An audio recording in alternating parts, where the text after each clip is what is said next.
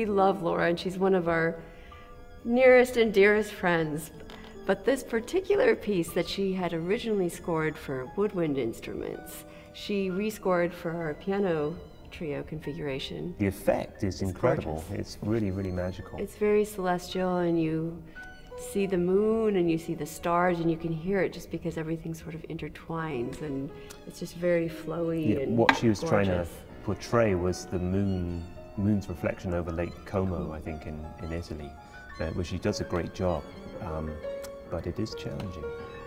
And it has what we call a swinging beat, which means that we really don't know where we are most of the time. Well, it's not swimming for us. Swimming Usually beats aren't swimming, but for us in this piece, it's a swimming beat. Yes. Yeah, so it's actually one of the most challenging pieces that we play. It's just trying to time everything to make sure that we're in the right place all the time.